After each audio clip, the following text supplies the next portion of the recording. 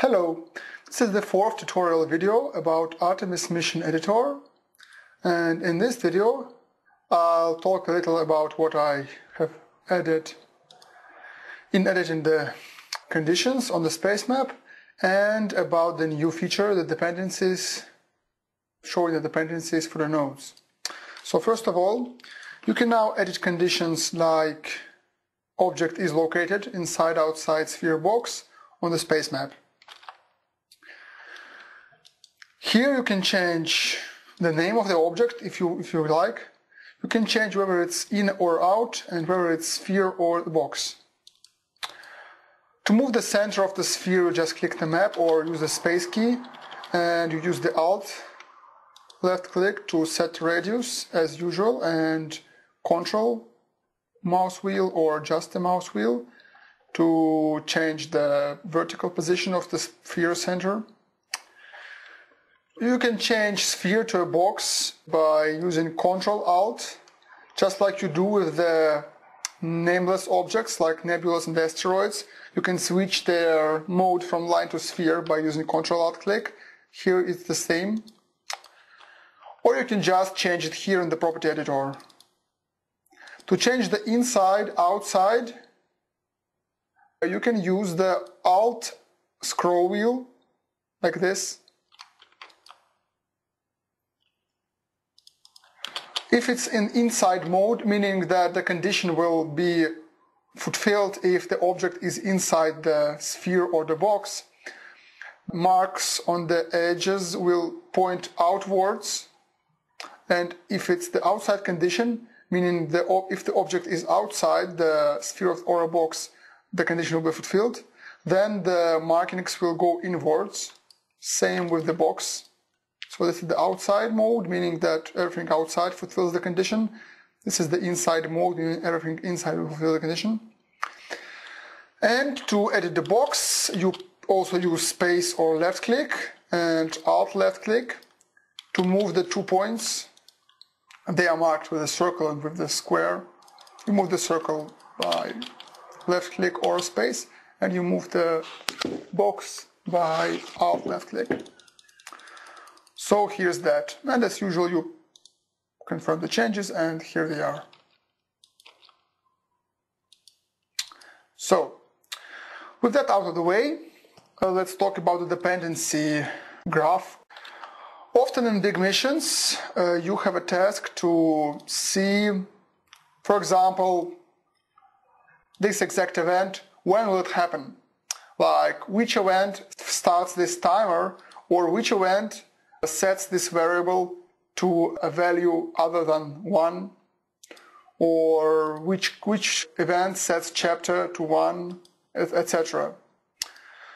For that, you now have the dependency form. You can use F4 to open the form and calculate the dependencies for the selected event or start node, or you can use Shift F4 just to open the form. If you, for example, have closed it, you can just reopen the form without calculating the links. For example, if you hover on event 8, Shift F4 will open the information for the previous node you calculated the dependencies for, which is the start node, and F4 would recalculate the dependencies for the event you have selected. So let's see how it looks.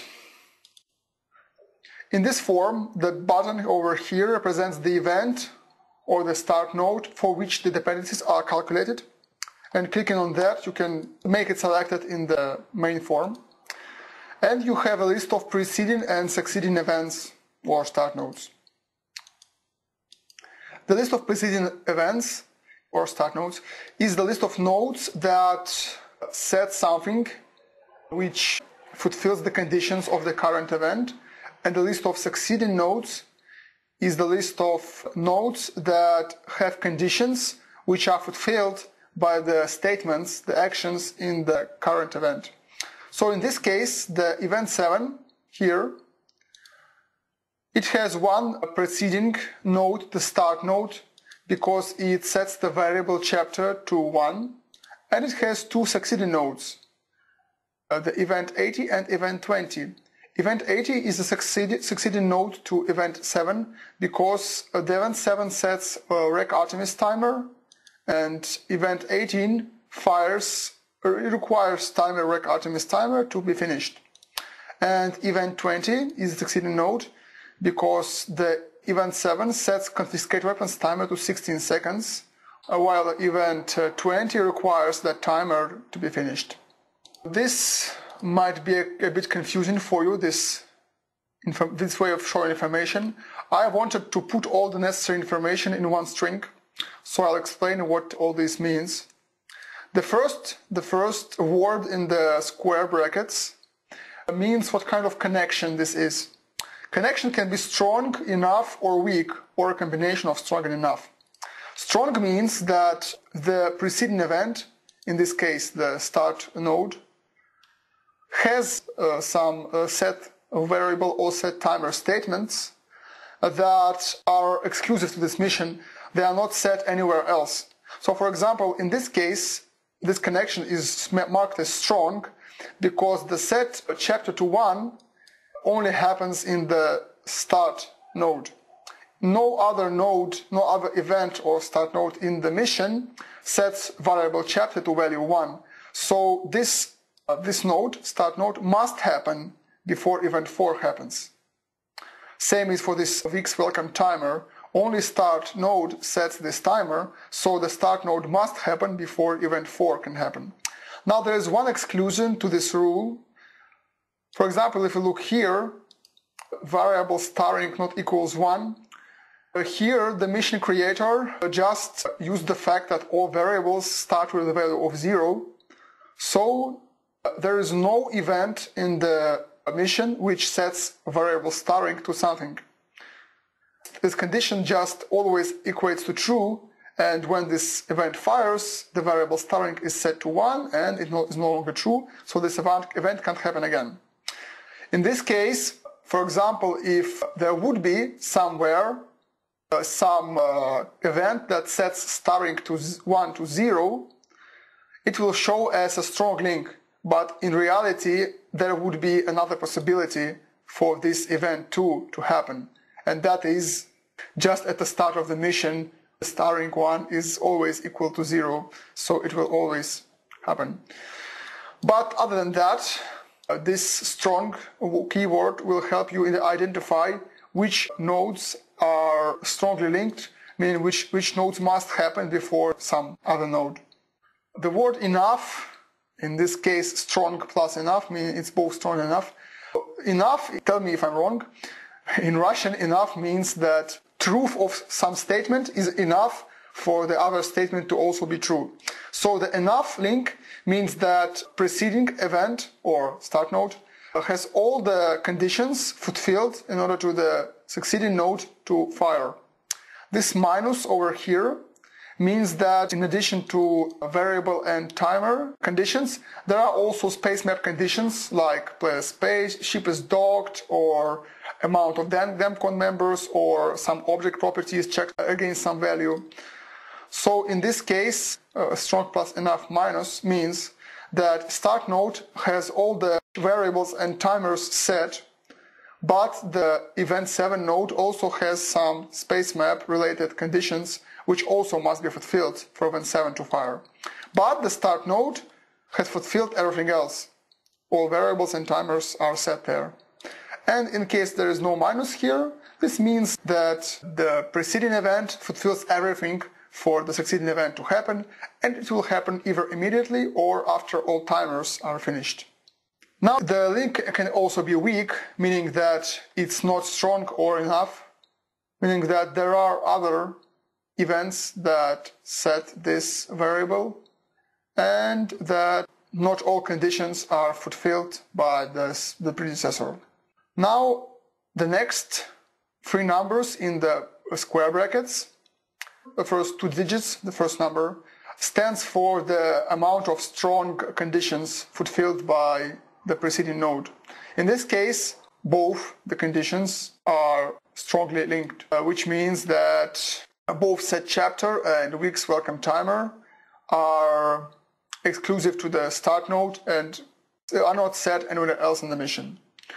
or in this case, the set value chapter is unique, or set timer TMP is unique to the start node. The next two digits, two numbers, is the amount of conditions fulfilled by this preceding node. So in this case, the start node fulfills 2 out of the 3 conditions of the event 4 condition list. And in this case, it fulfills 1 out of 1 conditions of the event 1 condition list. And the third number is the total amount of conditions, not counting the space map conditions. So in this case, there's one condition which isn't about a space map and one which is about a space map. And in this case, there are 4 conditions: variable, variable, timer, variable. There is number 4 here, plus one condition which is the space map condition, distance between Artemis and Hammock base, which is this number 1 here. The next number, as I already said, is the amount of space map conditions. The number after it is the amount of seconds, which is the biggest timer. So for example, here, this 75 seconds means that event 5 will happen 75 seconds later than the start node. That's because the payment plan timer is set to 75 seconds. Or in this case, the event number 1 will happen 1 second after the start node because the timer TMP is set to 1 second. Or here the starting timer 1 is set to 10 seconds. So here's that. And the last one is the % chance for the event to happen.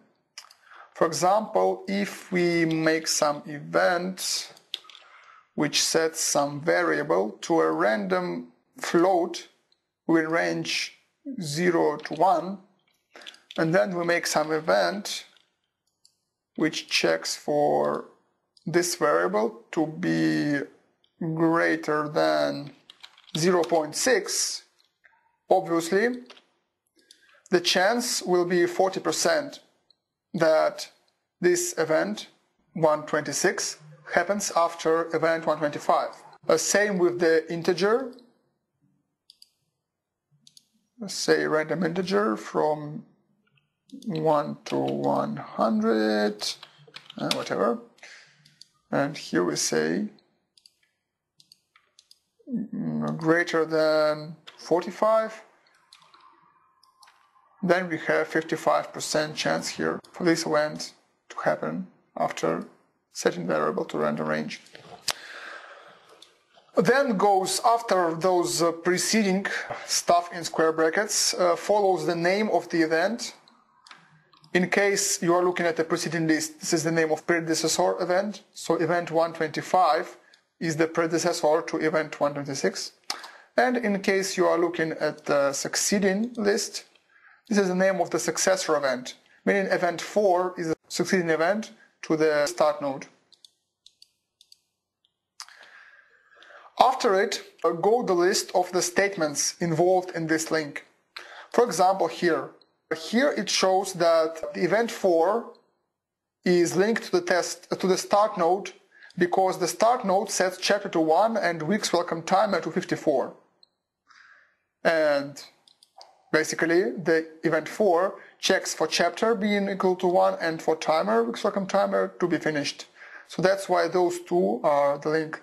For example, event 1 depends on the timer TMP, so it shows that this event is linked because the start node sets timer TMP to 1 second, and the event 1 needs timer TMP to be finished. Or in this case, event 2 needs starting timer 1 to be finished, and start node sets starting timer 1 to 10 seconds, so that's why it's showed here. In the preceding list, the same list of statements is shown, and this time it means that the start node is the predecessor to the event node because it sets timer TMP to 1 second, and the event 1 node needs that timer to be finished. So here's that. I am welcome to suggestions on how I can make this interface easier to use. Oh yeah, in case I didn't tell you, you just click the list and the event you click will be selected in the main form, as well as all the statements relative to this link will be highlighted. So for example, if we have something like here, we select the succeeding event for the succeeding start node, and the conditions which are fulfilled by the start node are highlighted. Or we select event 2 and select the preceding node start node, and the action set timer starting time to 10 seconds is highlighted because event 2 is linked to the start node, because the start node sets the timer, event 2 needs to be finished. You can also use the arrows and click enter to highlight the node. For example, highlight event 2, select event 2, select event 5, select event 92, and clicking on the button selects the event for which preceding and succeeding nodes are displayed. And also the numbers here show the amount of succeeding or preceding nodes in the list. So for example, you don't have to click on this tab because you already know there's nothing there, there's 0. Well, one last word is that the find and replace form also uses selection like this, and those are mutually exclusive. So for example, if we use the find all to select the nodes which were found, then we use the F4 to see the predecessors of this node. We will overwrite the highlights from the find replace to the highlights from dependency form over here. If that's not desired, also give me feedback. Maybe I should make two different highlights, one for the dependencies and one for the find all or replace all results. So that's it. Once again, this ability is available through the tools menu or by clicking F4 or Shift F4. I hope this is useful for you. So thanks for watching.